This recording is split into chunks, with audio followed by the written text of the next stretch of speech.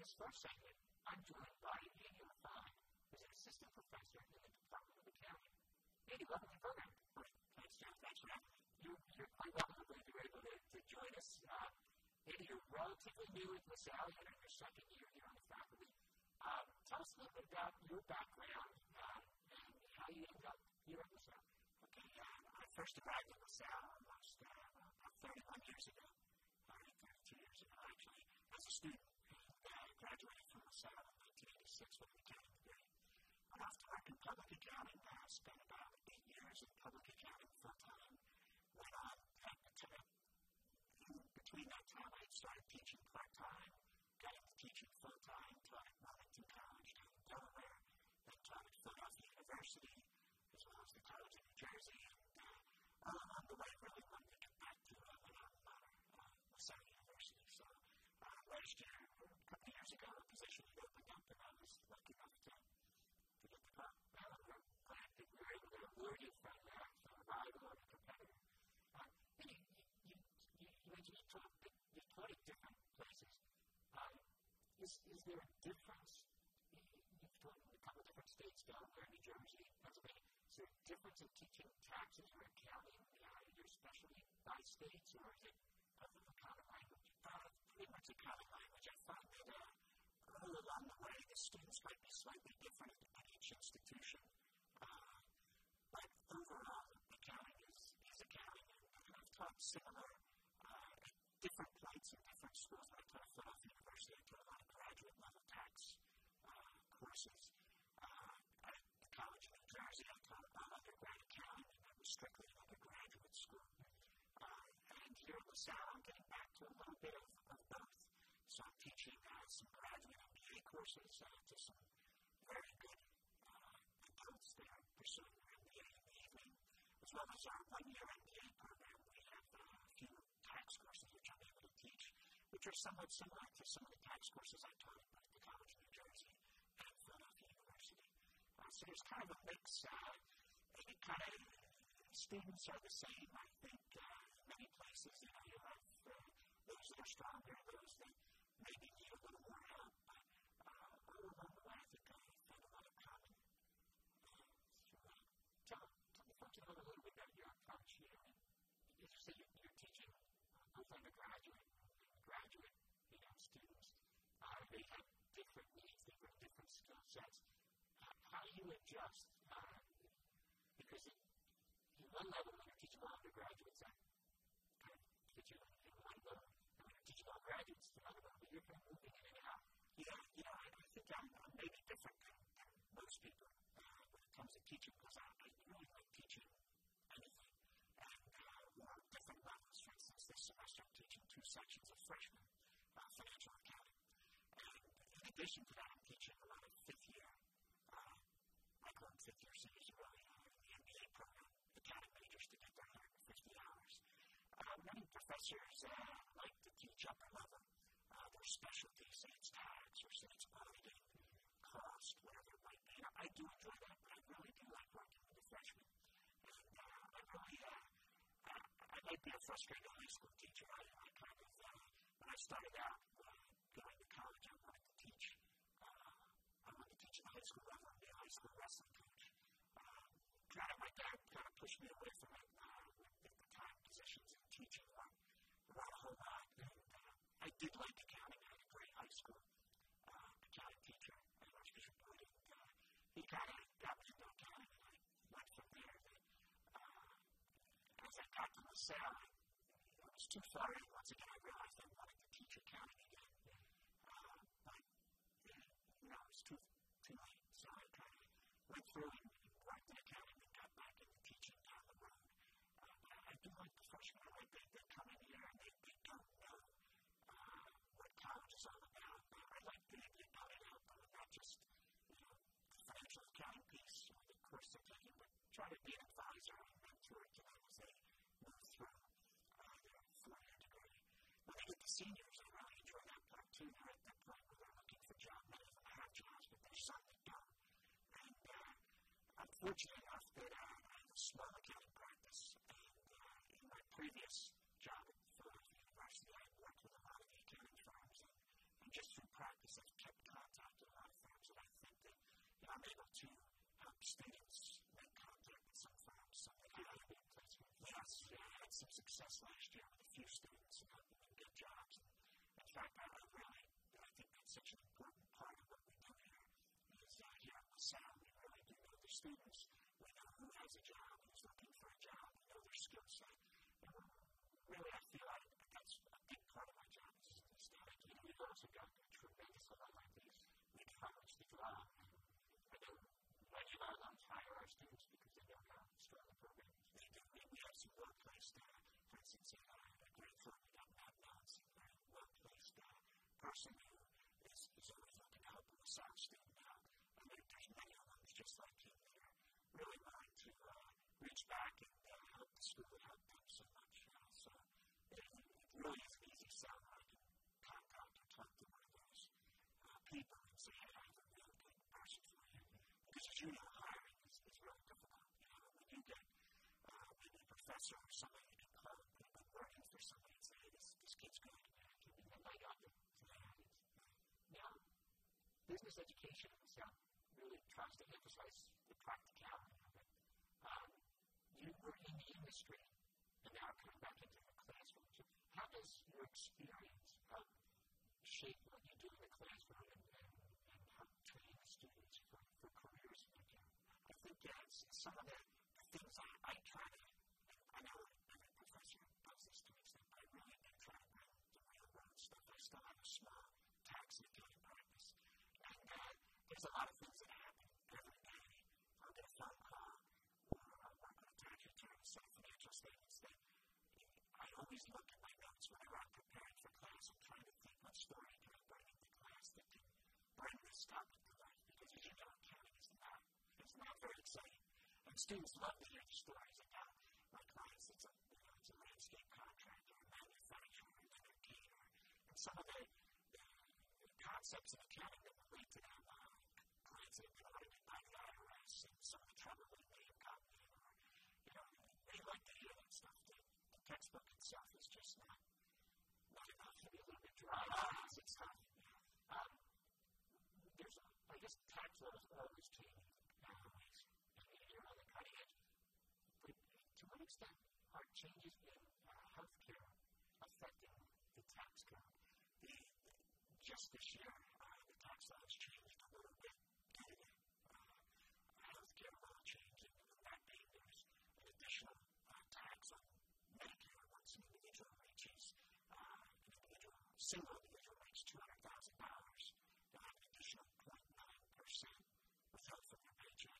Alright, so that's an additional tax that's taken care of. Actually, somebody that's married will also have that, but they're actually not subject to it until it's $250,000 as a couple.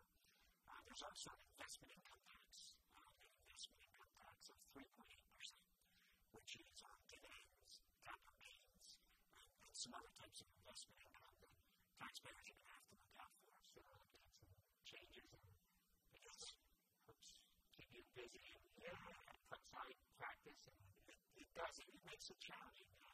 There's teaching tax is very challenging.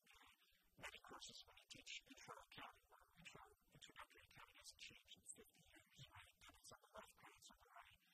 When you teach tax, the textbook changes every year because the textbook is filled with all the thresholds, the limitations, and even though maybe many of the deductions or credits don't change, where they get eliminated or phase out those, or they're always adding new wrinkles. So you have to be on top of your game to you're constantly learning everything. How does that influence the areas that you want to do research in? Because you're coming in and you need to be academically qualified, which means producing on a regular basis. Does it influence what you're doing? Yes, it does. I think I'm somewhat fortunate with tax being my specialty is that the law is always changing. And the law is very complex, and there's being a practitioner and being grounded in that way always, as most practitioners do, look to journal articles that can help you apply the tax law to real situations. So a lot of my research has to do with very practical applications. Articles that have been published in the Journal of Accountancy, the Journal of Taxation. journals that are, well circulated amongst practitioners as well as academics do read them. The other area of my research, which I really enjoy, I love teaching. And so, education, I do have, several articles in accounting education journals, or that's my area that I do enjoy working on. So, whether it's a case that applies to maybe a managerial accounting course or a particular tax course, where, you've implemented the case in class and you can show that students have learned a little bit more. There's another hallmark of the faculty in the business school that they are doing research on best teaching techniques and publishing of it, and it's one of the, criteria upon which we've been accredited for. And one of the areas I've always had a real leaning towards, especially with financial accounting, is the area of personal finance. And so, every student at LaSalle business school has to take a financial accounting course. And what I've done the last few years is weave into that some personal finance exercises, some readings from a book, and some reflection exercises. And through that, relating those exercises to the financial accounting material.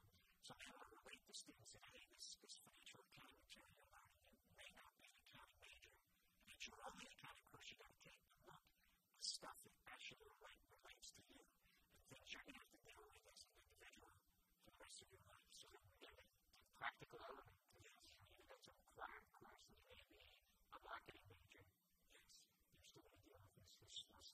And students love it. They kind of see how this financial accounting course is reconciling your checkbook, how important that might be, the use of a credit card. And we show how businesses use credit to leverage their business and to grow their business. And we show you how using a credit card can be useful for you as an individual, but we talk about, hey, there's smart ways to use it and not so smart ways to use it. And we're just about out of time. I'd be remiss though if I didn't ask about the next generation this year. Your daughter joined us as a freshman this year. She's doing well. Yes, she's doing great. She loves it. Very happy to say that she's come here as a nursing major. She's about 3 weeks in, and she loves the Science University. So it's great. I think it's a personal touch for me. It is very personal touch. Okay, thank you, David. Thank you, Jeffrey.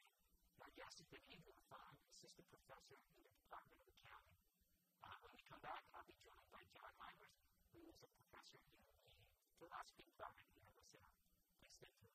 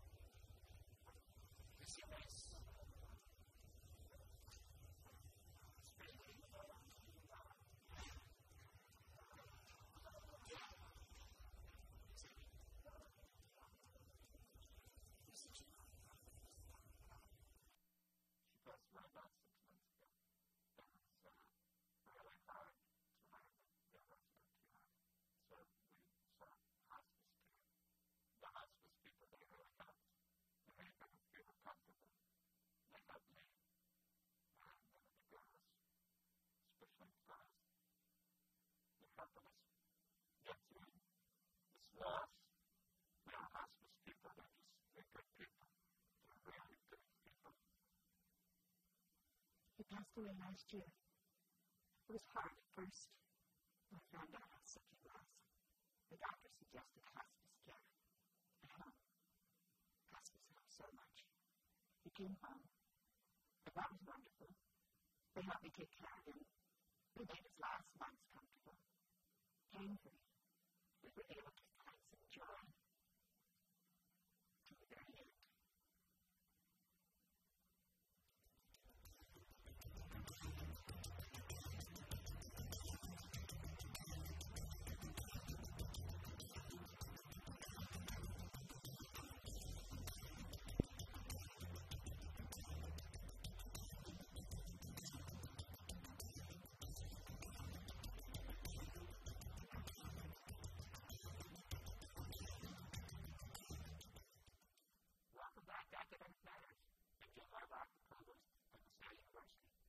segment, I'm joined by John Hymers, who is an assistant professor in the Department of Philosophy. John, welcome to the program. Thank you very much, John. It's great to be here. John, you're here now. This is your 6th year. Yes, you're coming in. We do that 10-year count. It's always over us. Give us a little bit about your background and how you got here to LaSalle. I'm Canadian, and in 1999 or so, after getting a BA in Canada, I went to college and studied philosophy, and I guess I learned a lot of different offered me a job probably about 6 years ago, I guess now. Okay. And how is the European system different than the American system? Is it, well, at graduate level, the European system, in my experience, is in philosophy. The lecture style is different than over here. The sounds like it's actually cathedral lecture. In my lectures, the I attend are always 2 hours long. So you're there for 2 hours. And that was intense. I also think the way that the Europeans do have education, like healthcare, is remarkably different than the States as well. So, for instance, tuition is almost non-existent in Europe. But on the same token, if you're a student, you're not really allowed to work. You're expected to study first, because the State's paying for your education. So, it's a very different way of looking at it. Tell me a little bit about how that would have influenced, or how it does influence when you do the classroom, because you have 2 different perspectives. And do you blend the 2? Or, yes. Like I said, I went to school in Canada before I went there, so I've experienced with both. And my lecture style does tend towards the European style of cathedral lecture. But the one really good thing about American students, which you don't get as much in Europe, is questions. Students don't really like to ask questions. The professors over there are the magisters, not the masters. And so what this is, the law, essentially, questions are so common there, but usually they're not encouraged. Well, it's not that they're not encouraged. Other professors will say, do you have any questions? But sometimes you have to say, do you have any questions? That's changing because the internationalization of the education space, right? But when I went there, there was just a place where I could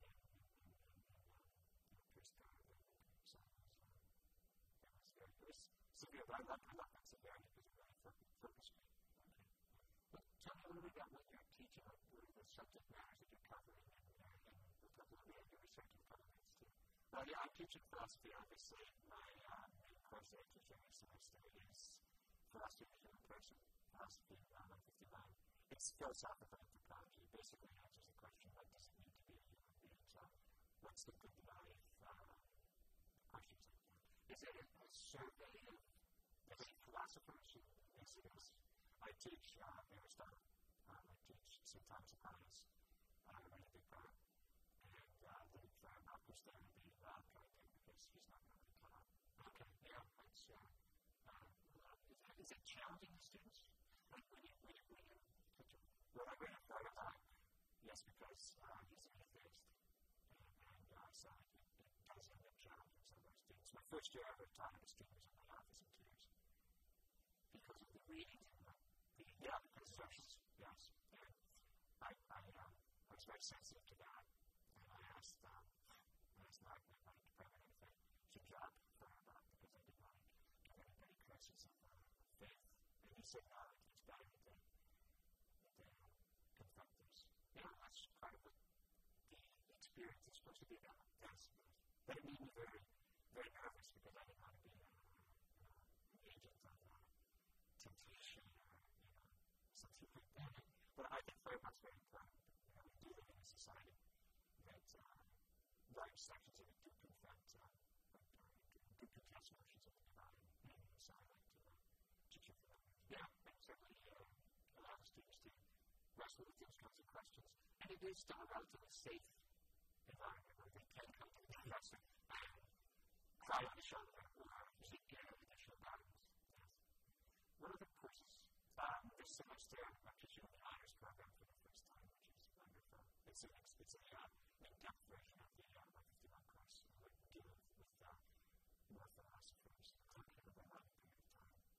first-year students. The first-year students, yes. It's quite exciting. Quite exciting.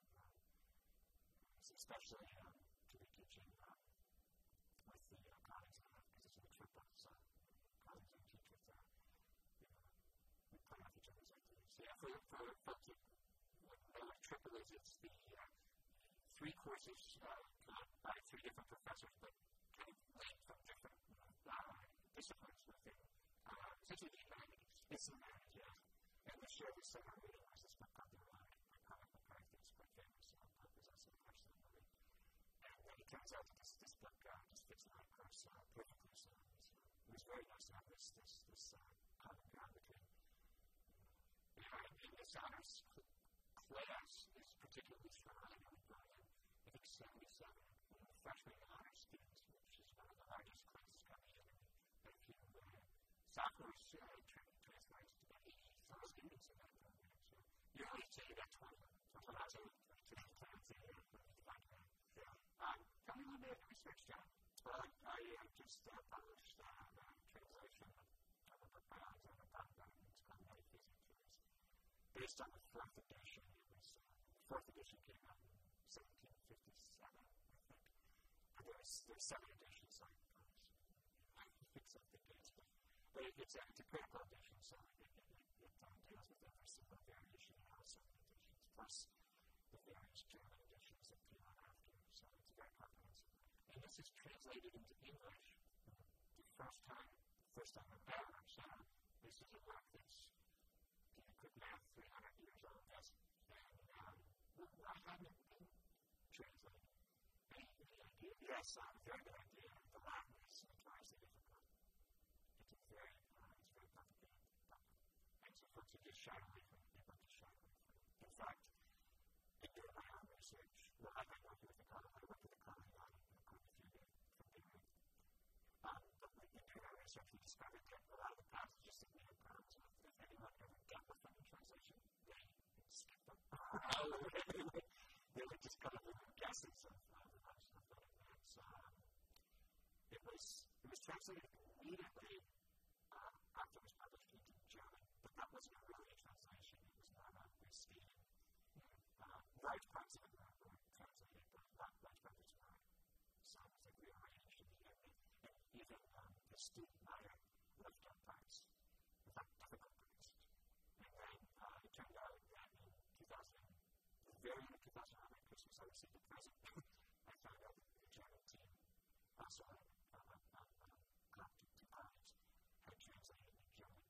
Okay, so that put our translation back because we had to compare to the very nice.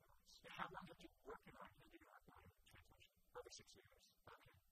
Longer than I came to this with this project on it. Now, what you do is it's fascinating and it's a clean talking about this whole approach about translating and that sort of thing. What sources do you go back to kind of make sure that what your references are correct? Are there any kind of sources that can tell us there's a lot one thing that's amazing is Google Books.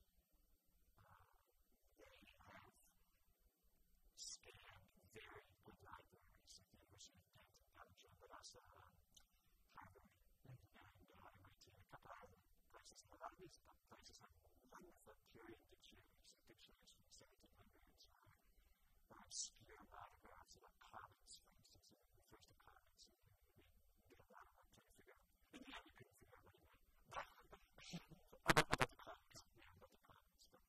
But there's just these wonderful period works, which are all on Google now. So if you have Latin or German or other languages, the 17th century and 18th century has just come to life. You don't have to travel anymore. Wow. Yeah, I go to libraries. I didn't have to for these types of sources. Yes. Jen, are you able to bring this into the classroom? Or do you bring ideas into the classroom? I try. I'm teaching a metaphysics course this year, and I'm actually teaching a based on this book, which is exciting because it's a manual. It's literally a handbook. It was a manual handbook. It was written for the students. Okay. And so you would read from it. You would read it on the page. Or not page, you read a paragraph. It's not reading. exactly 1,000 paragraphs. And you read a paragraph and you explain it. You read it and do an experiment and try to details about how we create that. And I haven't started that yet because I'm still building up the history behind it. But I hope in fact, next class, I think I might actually go on it and actually have to start doing it. Okay. Well, John, thank you. My time's just about up. I appreciate it. Promise me. Thank you very much. My guest has been John Hymers, Assistant Professor in the Department of Philosophy at LaSalle University. I'm Joe Marbach, and the Provost of LaSalle. Thanks for watching, and a special shout out to all